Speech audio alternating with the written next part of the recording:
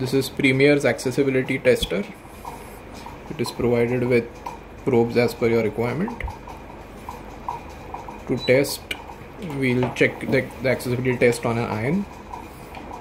Plug the probe into the red terminal and plug the crocodile clip given into the black terminal. The black terminal is attached to the line on neutral. You can connect it to both by shorting it.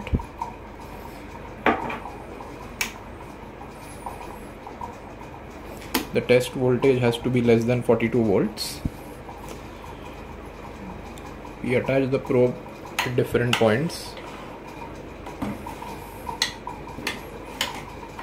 Any metallic spaces, or any accessible place. The accessible places between on the iron, metal surface, or any accessible place. This iron is considered pass.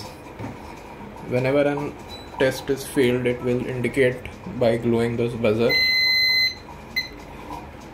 So whenever a short is there, the buzzer will glow.